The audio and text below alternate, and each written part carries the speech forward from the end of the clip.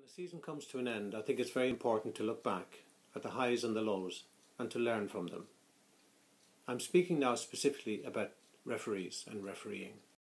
Mark Geiger from the USA had a very good World Cup in Rio. I've written a blog where I set out some points that I believe are required if any referee wants to get to the top of the ladder.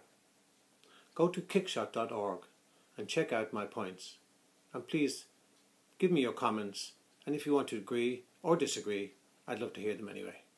Thank you.